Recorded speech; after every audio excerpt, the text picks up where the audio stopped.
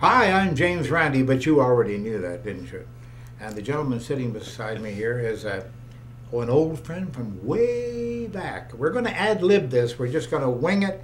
We're just going to talk. He walked into the foundation a matter of minutes ago, announced who he was. I recognized him, and now we're going to give you the pleasure of knowing Michael Edwards. You don't know the name? Well, you know about the Alpha Kids. And Michael Edwards was one of the two Alpha Kids, along with Steve Shaw, now known as the mentalist Banachek, with whom you'll be much more familiar. And this gentleman just walked in because he was on a business trip and decided that he was going through Fort Lauderdale. He might as well drop in and see the old duck and see if he's still alive. And you notice that I am. I have noticed that. Yes, indeed. Now, let me just run over very briefly our association. And not all the details. No, not all. No, please. not Okay. at all, no. I think the statute of limitations what has run year out was it? on some of those. That's true, that's true. What year was it, actually? Originally, I approached you, and we started talking about Project Alpha in 1979. I was a 17-year-old high school senior. Good gravy. And then started working with the MacLab in November of '79. And before then by the time that we've actually exposed it, it was February of 1983. Wow. He has all the dates. That's it, folks. Good night. Thank you. Now, what you've just heard about is some of the details behind the beginnings of Project Alpha. This was done with some scientists, and I use the term in quotes, at Washington University in St. Louis, Missouri. And it was it was an infiltration thing. It was a scam. Freely admitted, it was a scam. We had to show that parapsychologists, when they thought they had a red-hot subject on hand, would decline to call in magicians. And it turns out that Mike here was an amateur magician at the time, and so was Steve Shaw, as I say now, Banachek.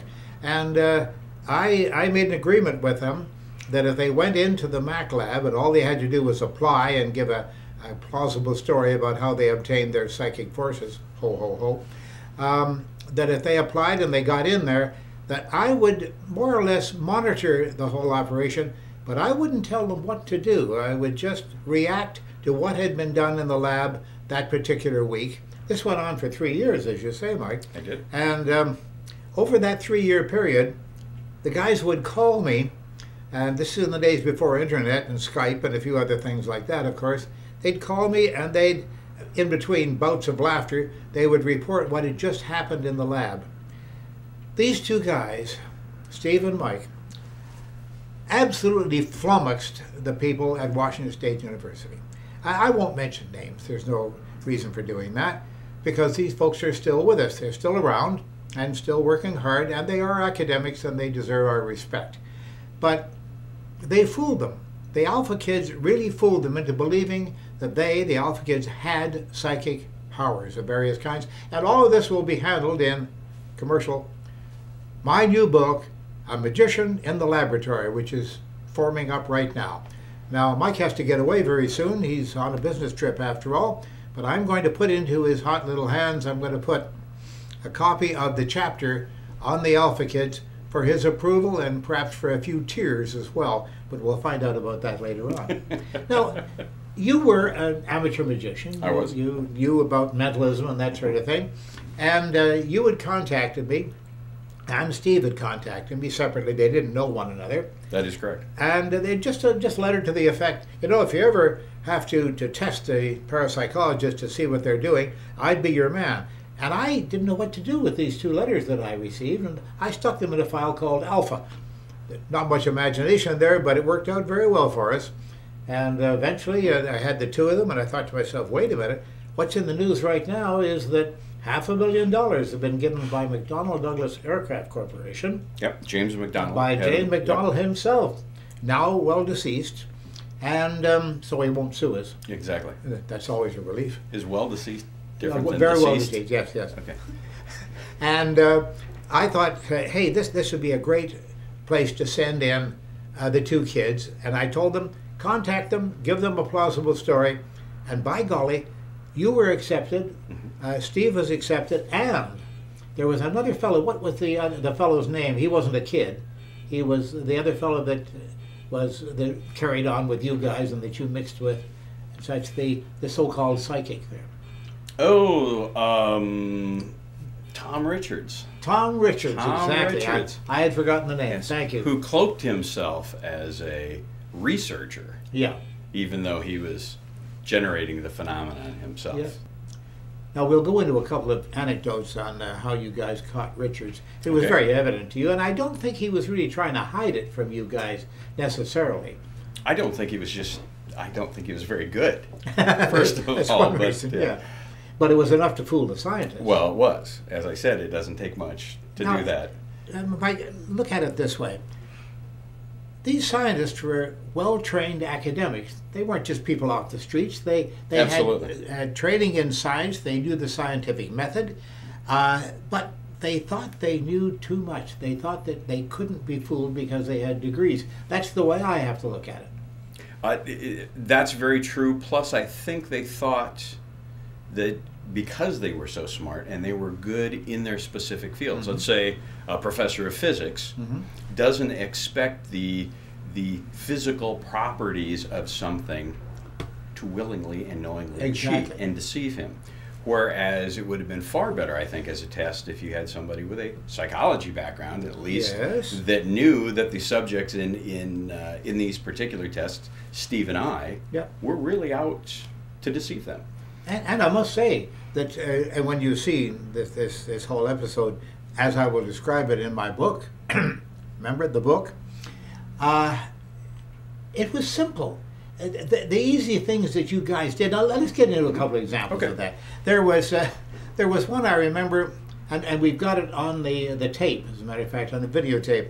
That was 8mm film in those days, I believe, or 16mm. I'd forgotten. Back in those days, it was, yes, powered by dinosaurs. Yes. in days before videotape was easily available. And I must say that I was astonished at one episode there where a spoon apparently bent without it being touched, but we won't get into all those details at the moment. The point was that the spoon had gained a few micrograms in weight because they'd all been very carefully weighed, and they had little tags, little like clothing tags with string put around the neck of them. And I had told Phillips, I said his name, sorry.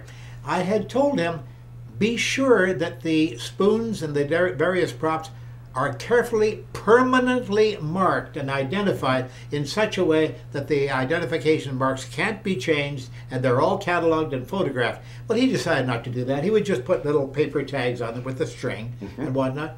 And what you guys had done was simply slip off one of these and put another one on that you knew the spoon would be slightly different in weight. Right. And they were astonished. The spoon actually gained weight. Well, and it actually changed shape because that's the one that I moved off to the side and started working with another one and leaned on the neck of the original spoon so that the cameraman couldn't see it, and a miracle happened. But there you see, folks, that's how easy it was to fool the scientists. Because the scientists said, oh, we're dealing with kids here. Kids can't fool PhDs. Oh, yes, they can. And they did. No question of it whatsoever. Now, other examples. Give us another example of how easy it was. First of all, let me back up for a second and say that it wasn't easy, because while you were actually working with us as part of Project Alpha, you were making our job harder.